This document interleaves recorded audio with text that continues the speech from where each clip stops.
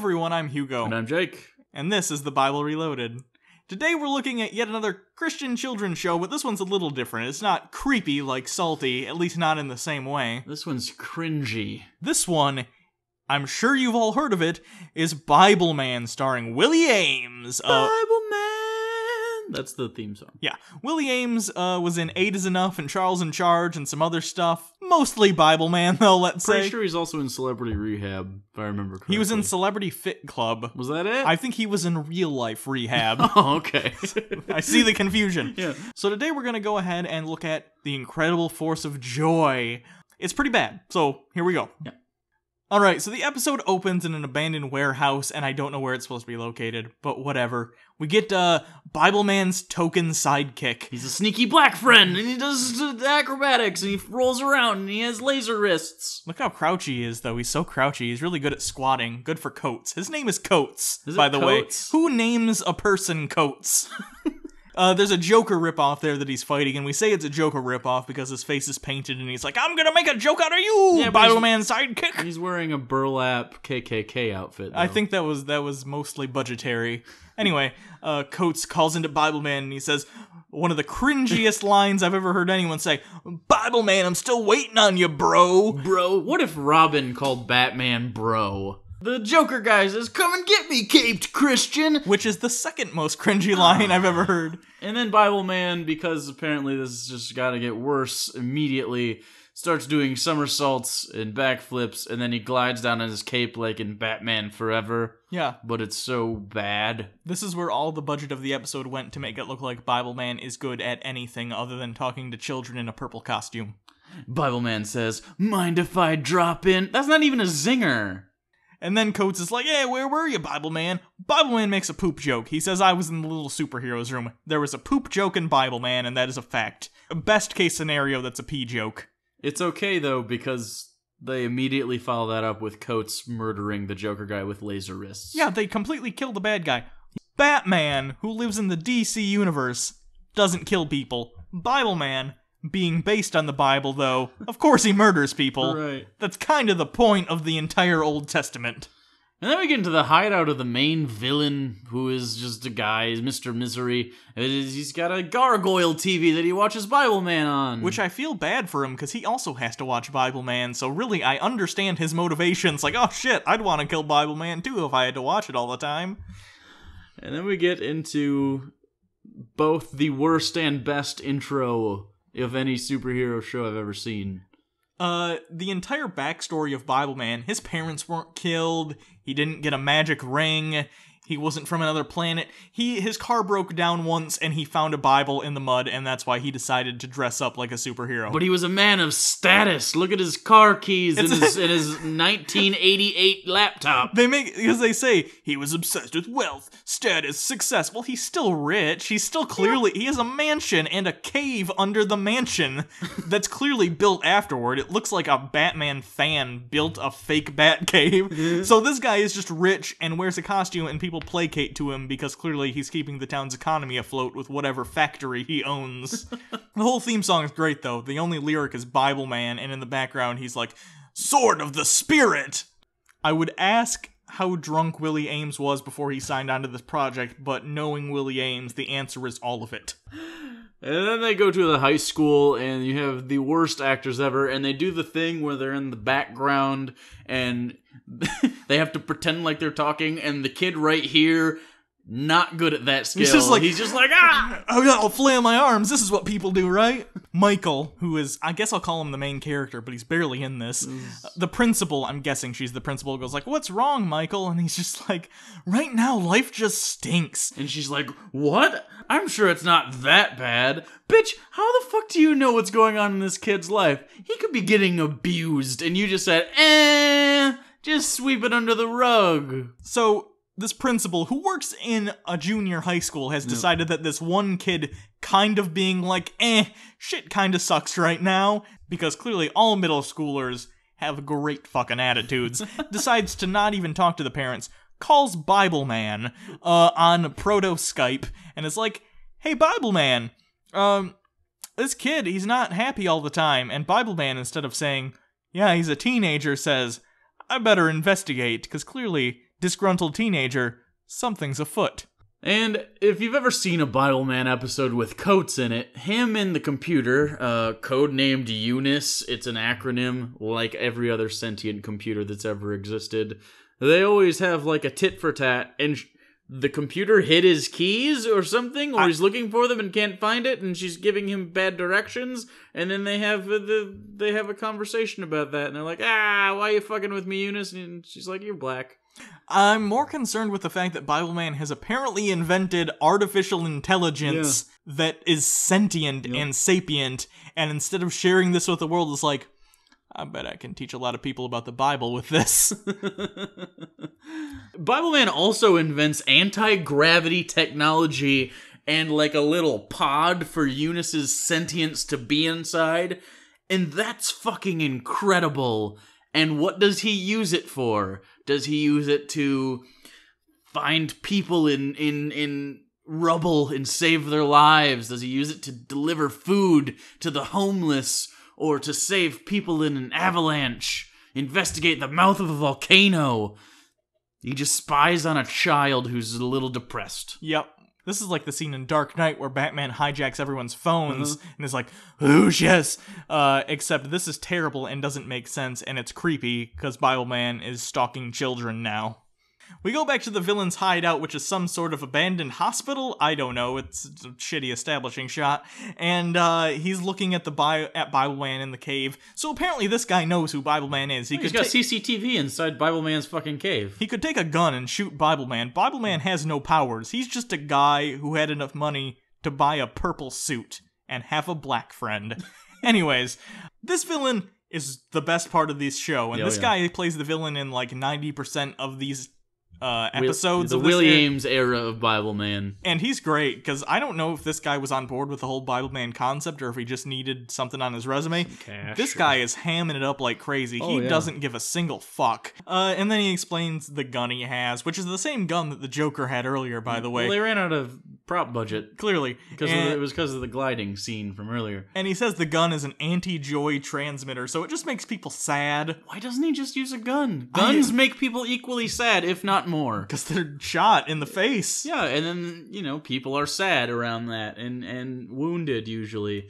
We cut back to Bible Man, who's looking at the readings he took off that child, because he not only filmed them, he took readings off the insides of his body, because that's a normal thing to do. He's drinking some sort of beverage, and I can't read the can, but if it's not alcohol on the outside, the contents of the can, because it's Willy Aames, almost certainly are. I'm pretty sure it's a Bud Light. He's morning drinking. That's Willy Aames' job. They go back to the villain yet again after Bible Man decides to leave the cave to go check on this kid. And the villain reiterates his plan, which is just to make people sad. He breaks into Bible Man's cave, which is the easiest thing to do, apparently. They dug into it with a shovel and a pickaxe. Yeah. They didn't even need two shovels. They both use separate tools. And they break in and they install something into Eunice, because the idea is that they're going to use Bible Man's transmitter, which he has for some reason. Well, it's because he's got a fucking anti-gravity robot. Yep, that explains it. He's going to use that to transmit his sadness thing, which means he can apparently target more than one person at a time, which is important for his plan to make people sad. And Willy Aames and Coates come downstairs, and there's a giant fucking hole in the wall where the villain and his friend dug into. They don't notice. And there's fog on the ground, like a fog machine is on, and Willy Aames goes, "Does it feel different down here, Coates?" And Coates is like, "I don't know, I'm the cool one." Now the plot is thickening. I don't know how this is supposed to make me feel. They had a smoke machine, though, so it's totally legit. It's like a movie. And we get a little bit of techno babble about data that they're getting from the kid.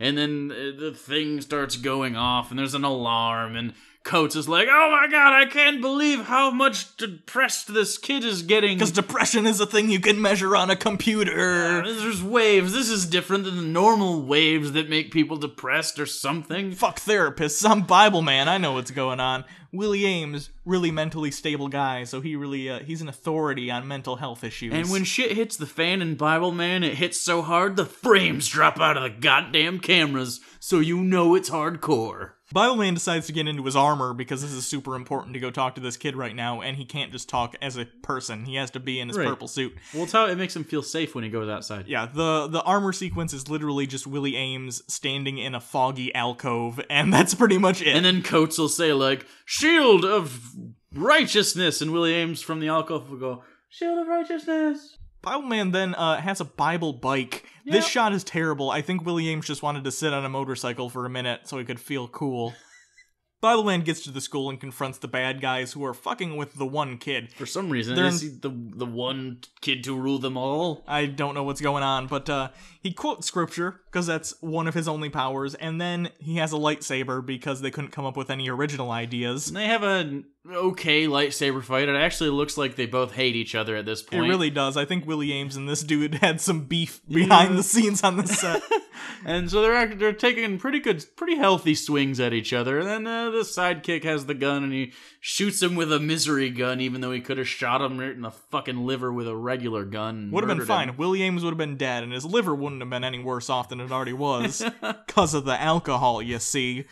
And Bible Man quotes a scripture and gets right back up like he's fine, so the gun, clearly pointless, and the bad guy gets away. So this conflict, no bearing on anything. We didn't learn anything. It wasn't very well scripted.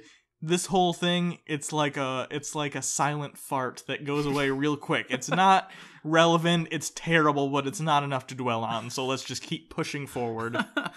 But then the sidekick asks, what if God does have the ability to turn sorrow into joy? Which obviously means we need a musical number. It's great. It's the best. What good is it, I ask you please? Is everyone losing their mind? How can anyone wake up so happy? Will I just waste my time? Just putting a smile on your face. The whole world would see that everything's gonna be just fine. Well, I disagree. Mr. Happy-Go-Lucky, I am not. Don't even try and make me laugh. My funny bone broke a long time ago. Nothing makes me happy. But we found out something very interesting. We were watching this a little bit and we got tired of the chorus and the shit, and we were like, let's just skip through it. So Hugo goes to fast forward it a little bit and goes to 1.5 times speed. It turned into a reasonable ska song. So there you go, check this out. Nothing makes me happy. Nothing makes me shine. Nothing makes me see my life. Leave my troubles behind. Some look at joy and say, oh, what a lovely sight. Well, I lose my appetite. Not the worst thing. It's almost it's still ska. You know the 90s remake of the song Take On Me? Yeah. It's like that. Yeah. I'd put it on that level. All right. Anyway, Bible Man techno babbles and explains that the gun makes you sad. That's all you needed to know, and we already knew that, but Bible Man needs to feel important, so he tells us that it makes you feel sad. It can also affect several hundred people. Did you hear me? Several hundred people. That's not even a medium case of bad food poisoning at a restaurant. No, like if that many people got sick because of lettuce, there wouldn't even be a recall. And it's not even like this is giving them diarrhea, it just makes them marginally sad. So Bible Man decides to go to the science fair, which they've talked about because they think, where's there gonna be hundreds of people? A high school science fair? There's gonna be hundreds of people? Not the football game. So they go, and Bible Man just shows up. No one pays attention. Everyone's just placating to Willy Aames' shit. And not to mention, Coates is there, and he doesn't have a disguise, so shouldn't everyone know who Bible Man is based on his friend Coates? Is he even really a secret? Because when they see him, it's not really like, oh, cool, Bible Man's here. It's more like, Bible Man's here. Bible Man's here. Should we talk to him? No, I'd rather avoid it. Bible Man's kind of he's the friend that doesn't get invited but shows up anyways. Bible Man's main power, we talked about the Bible verses and the lightsaber. His main power, though, is talking to children and making them uncomfortable with his terrible cosplay. Talks to Michael and is like, what's wrong, Michael? And Michael's like, has the worst first world problem I've ever heard. It doesn't even sound like depression. It just sounds like he's an asshole. He says, everyone's science fair project is better than mine. Well, maybe you're bad at science, Maybe Michael. maybe Like, go you're do bad. something else. I'm sure you're good at something else. Go write fucking angry poetry and cut. You're probably good at that. We get a close-up of Bible Man's cape, and I turn to Jake and I go, what the fuck is Bible Man's cape made of? It looks like an old awning. And I'm pretty sure that was the deal. Bible Man found an old awning that was purple and built the entire suit around that. It's like when you find a really nice faucet in a kitchen, and you're just like, oh, okay, I'm going to build the kitchen around this one faucet fixture. Well, how else are you going to decide? Bible is a pretty loose theme, so you got an awning. Purple and yellow, I'm awning man, also Bible. Eunice calls Bible Man to say the villain is in the cave again. I don't know why. He already installed the thing from before. Did Willy Aames and Coates not notice the giant hole? No. Is that how he got back in? That must be. So they get another shitty fight, but it looks just as aggressive as before. Clearly, these two hate each other. They either really hate each other or they are hate fucking behind the set, which they might be. I get it. Bible Man makes me horny too, but that's not the point. I'm not gonna fuck on a working set because it's unprofessional. Willy Aames, stop it. Anyway, So he says another cringy line about you can't steal a Christian's joy or whatever. And in my head I thought, there's so many ways I could steal a Christian's joy, or anyone's joy for that matter. I could kill their mom. I could blow up their puppy. I could burn their childhood home down. I could steal their lunch. Those are 4 ways you can make anyone upset. I also like the implication that there are no depressed Christians ever.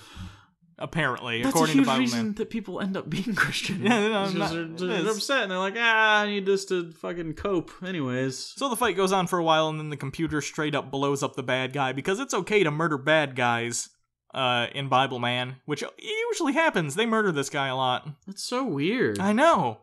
Like, even fucking... Bible Man is closer to the Punisher than he is Batman. And they go back to the science fair, and they're like, everything's good now, right, Coates? And he's like, everyone's happy. And then Bible Man gives him kind of this, like, condescending torso touch, like, good job, boy. I think that's what Willy Aames was thinking. Willy Aames, not a good guy. No. Not a good guy.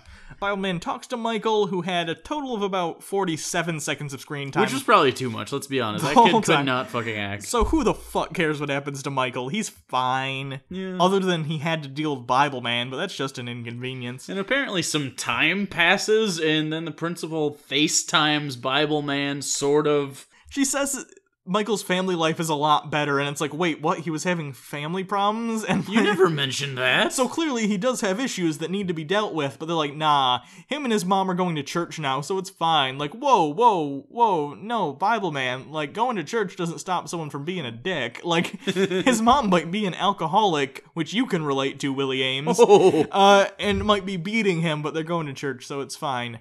Terribly misplaced confidence in the whole church thing. Oh, for sure. An alarm goes off, and there's a threat afoot that they both have to go for, apparently. Bible Man just off to warn the children about the dangers of free thought.